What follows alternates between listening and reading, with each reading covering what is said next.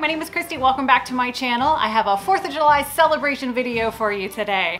This video is so simple. I made it out of t-shirts. Joanne was having a special, like 5 t-shirts for $12 or $14, I don't remember. So this is so affordable. Grab some t-shirts and you can make yourself a 4th of July dress. Some fun facts about the 4th of July. I'm gonna read them so I don't get them wrong. Wearing Old Glory violates the US flag code. How many of you own a flag t-shirt, beach towel, shorts, headband, or any other item representing the US flag? Turns out you're in violation of the US flag code. Well, this video got real awkward real quick. That being said, in this instance, a flag code is not enforced or even enforceable. Okay, all right, won't get arrested by the flag police. Whew. Americans will enjoy 150 million hot dogs during the 4th. Hot dogs, that's much more uplifting. 17 facts you never knew about the 4th of July. I'll be the judge of that. Good housekeeping. John Adams wrote a letter to his wife about how memorable Independence Day would be in American history. I wonder what that letter was like. Hi, honey. Hey, just did this thing. It's gonna be huge. Celebrated with parades, bonfires, and fireworks. P.S. We're out of milk. Ooh, US soldiers got a special treat on the 4th of July in 1778. Hey guys, donuts in a mess hall. Oh, it says it gave them a double ration of rum. All right, that's better than donuts. Don't forget to subscribe to my channel and like this video. Hit that bell for notifications. I'm so excited. Thanks for being here and happy 4th of July. Be safe.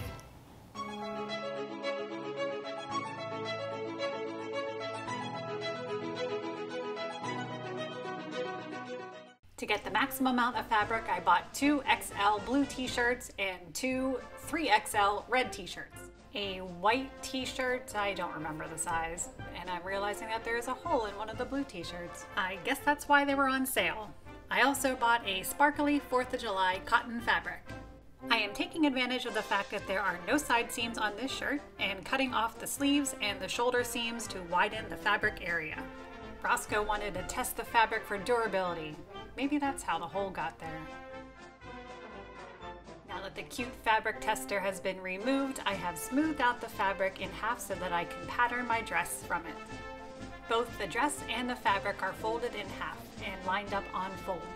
I'm using fabric chalk to chalk around the edge before I cut it out, making sure I add a 1/2 inch seam allowance. Then fold the dress the other way and chalk around the edges to cut out and pattern the back of the skirt the same way as the front.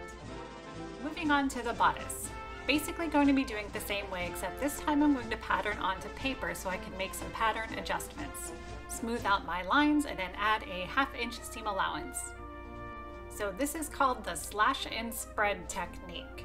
I'm going to make the bodice ruched in the middle, so I have cut lines starting from the middle to the side seam. I transferred it to another piece of paper and spread and taped down each of the segments about 1.5 inches apart. The further you spread the segment, the more ruching will occur. So here is our new bodice pattern, still patterned from our dress. I prepared the blue t-shirts the same way I did the red t-shirts, cutting off the sleeves and the shoulder seams. Line up our new pattern piece, chalk around the edges, and then cut it out. The blue t-shirt is folded in half to cut out both pieces at the same time. And since it's no longer obvious which way is up, I've marked them with a T for top. Moving on, let's pattern now the back. Same way. Fold the fabric and the dress in half, chalk around the edges, cut it out, leaving a 1/2 inch seam allowance. For the ruching, we're going to sew 2 lines of parallel basting stitches. A basting stitch just means the longest stitch on your machine. Since we'll be gathering these stitches, don't backstitch at the beginning or the end and leave long tails. Separate the bobbin thread from the top thread and then start gently pulling on one set. Pick your favorite. It doesn't matter. Just don't do both.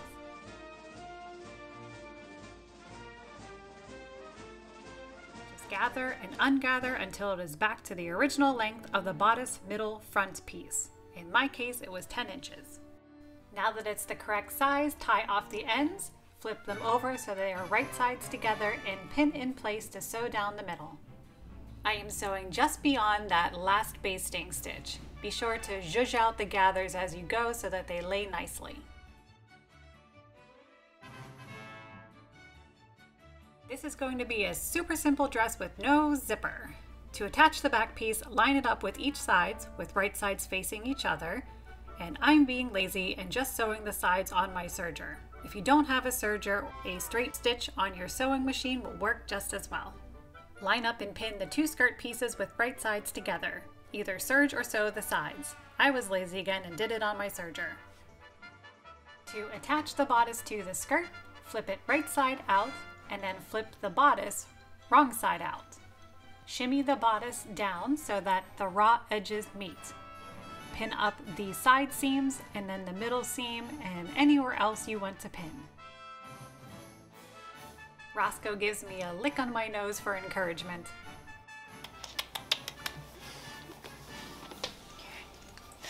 You're a cutie. Serge or sew the two pieces together. Yep, I'm being lazy again, and just doing it on my serger. It's also a nice way to keep it stretchy. I tried it on and have pinned where I want the straps, one in the front and 3 fancy ones in the back. But before moving on to the straps, I have to hem the top. Fold over the top twice, just 1/4 inch each time, and I decided to try a zigzag stitch, but ended up not liking the way it looked. So I seam ripped all of that out and then just did a regular straight stitch, especially since it was already stretchy jersey material. I even attempted to further return it to its original size by not letting it stretch at all in the back. So it mostly turned out well, but every once in a while my sewing machine would skip a stitch. Super frustrating. I even threaded it, rethreaded it, bobbin, everything. I don't know.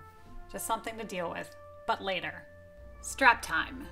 I cut 2 10 by 2 inch pieces of the white t-shirt and 6 pieces for the fancy spaghetti straps in the back. These measured 7 inches by 1 inch wide. Magic. Fold all strips, the wider ones and the thinner ones, in half with right sides together. Sew along each edge, leaving both ends open.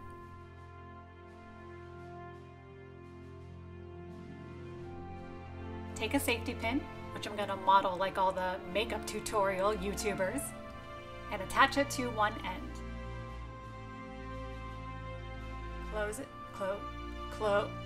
close it, and then feed it through the tube.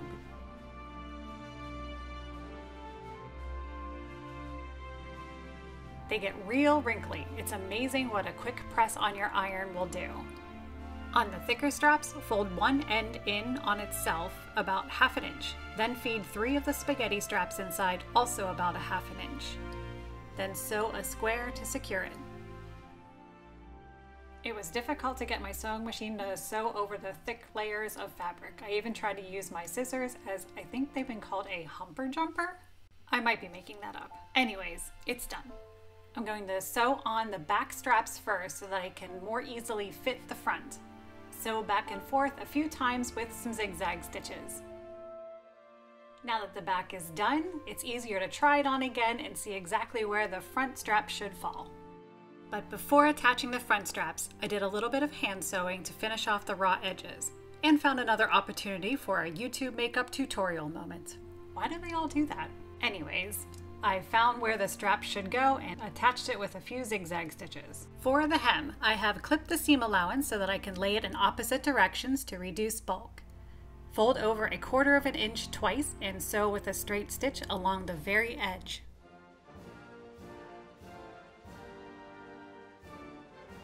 You thought I forgot about the star fabric, didn't you? Well, you were right, because I almost did. So I'm going to turn it into a belt. I cut 2 3.5 inch strips, the longest the fabric would allow, and attach them together. Press the seam open, then fold in half with right sides together and sew the entire length of the fabric. To make a stylized end, sew diagonally from one corner, then pivot the fabric and continue sewing the length of the belt.